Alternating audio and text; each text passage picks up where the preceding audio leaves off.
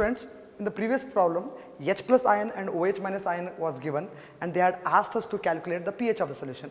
But this problem is related that pH of a solution is given and they have asked us to calculate the H plus ion concentration. Students, I will read the problem for you. pH of a solution is 4.7. Its hydrogen ion concentration is option A 7 into 10 raised to minus 4, option B 2 into 10 raised to minus 4, option C 2 into 10 raised to minus 3 and option D 2 into 10 raised to minus 4. Students, we know that pH is equal to minus log of H plus ion concentration. pH of the solution is given to us and we need to calculate the H plus ion concentration. So pH is 4.7. So 4.7 is equal to minus log of H plus ion concentration, or log of H plus ion concentration is equal to minus 4.7. To calculate H plus ion concentration, I should take the log on the other side. If I take the log on the other side, it becomes anti-log of minus 4.7.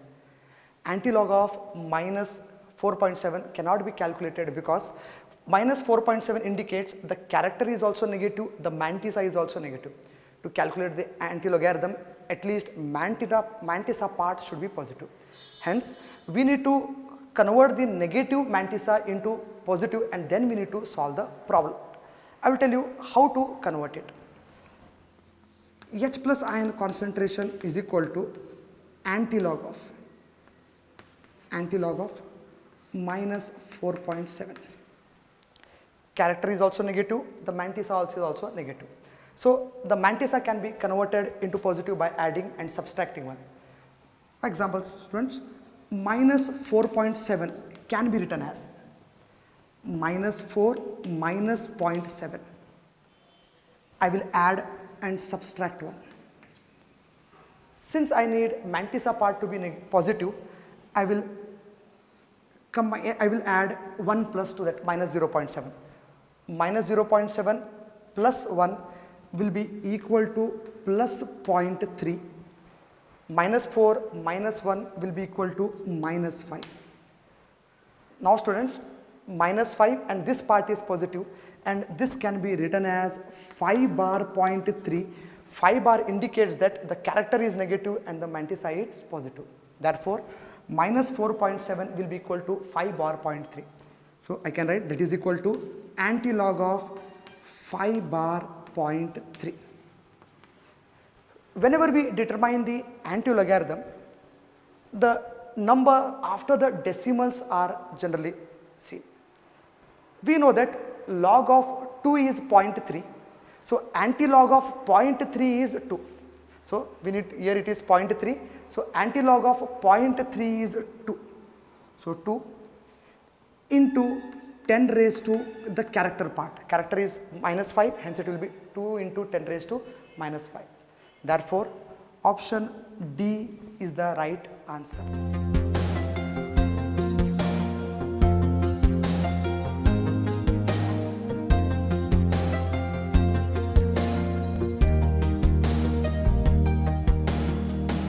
Students, this problem is related to buffer solutions.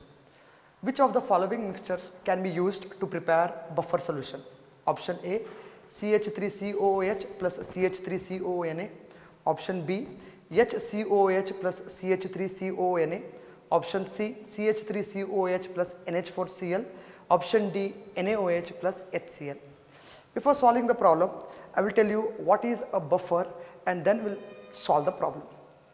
Buffers are the solutions which resist the change in pH upon addition of small amount of acid as a base. That is, they do not allow the change in pH even though if we add small amount of acid or a base to the buffer solutions. Buffer solutions can be classified into 3 types: acidic buffer, basic buffer and neutral buffer. Acidic buffer is a mixture of weak acid and it's a salt with a strong base. Please concentrate, students. Acidic buffer is a mixture of weak acid and it's a salt with a strong base. Basic buffer is a mixture of weak base and it's a salt with a strong acid.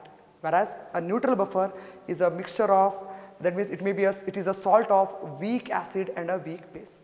With this brief introduction or basics, we'll try to solve this problem. The question is, which of the following mixtures can be used to prepare buffer solution? Option number 1, just look at it. Option A is acetic acid plus sodium acetate.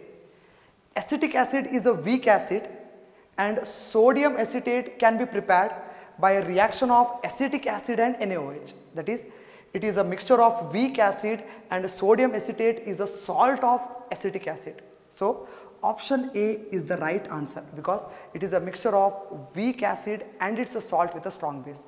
So, we will see why B, C and D are not the answers also. Formic acid is a weak acid, but CH3COONA is not the salt of formic acid. Hence, it is not a buffer. Option C, acetic acid is a weak acid, but ammonium chloride NH4Cl is not the salt of acetic acid. And option D, strong base and a strong acid. Hence, option B, C and D are not the right answer, whereas option A is the right answer.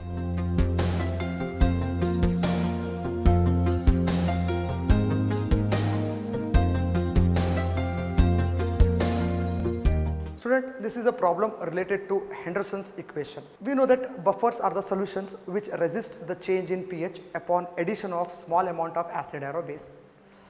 Buffers can be acidic in nature or buffers can be basic in nature. Hence, pH and pOH of acidic or a basic buffer can be calculated by using the Henderson's equation. I will just read the question for you. The dissociation constant of a weak acid is 1 into 10 raised to minus 4.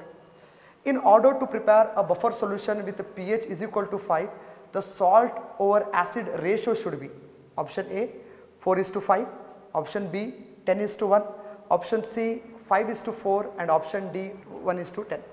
Students, I will tell you the formula or the Henderson's equation, then I will try to calculate the salt by acid ratio. So, for an acidic buffer, pH is given as pH is equal to pKa plus log of concentration of salt divided by the concentration of an acid. Since weak acid is given, the buffer should be acidic in nature, so I can use the formula pH is equal to pKa plus log of salt by acid. If weak base was given to us, then instead of pH we are supposed to calculate pOH and then we used to calculate the pH of a solution. So, pH is equal to pKa plus log of salt by acid. I can use this formula. Then guys, what is this pK? K is dissociation constant of an acid and it is the measure of strength of an acid. Then what is pKa?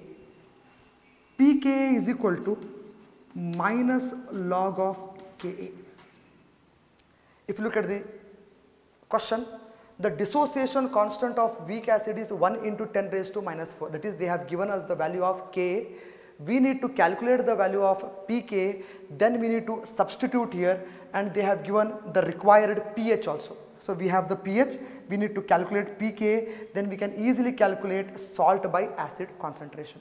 So, pK is equal to minus log of K, that is equal to minus log of 1 into 10 raised to minus 4.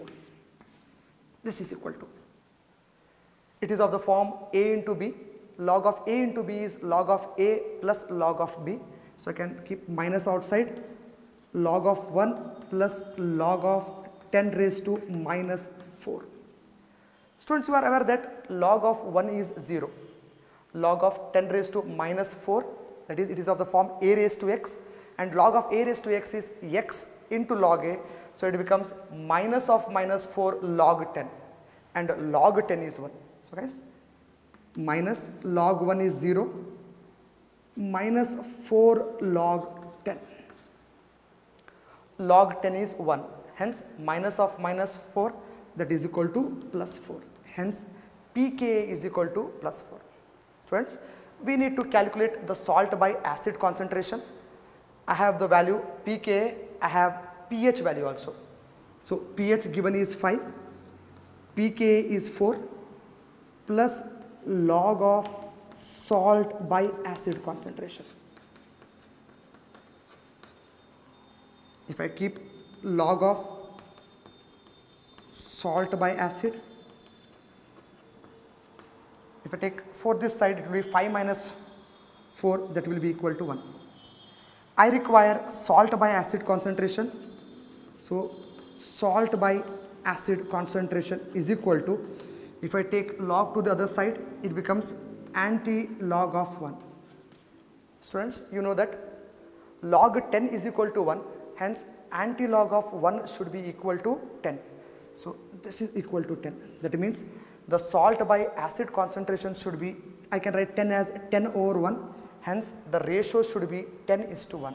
Therefore, option B is the right answer.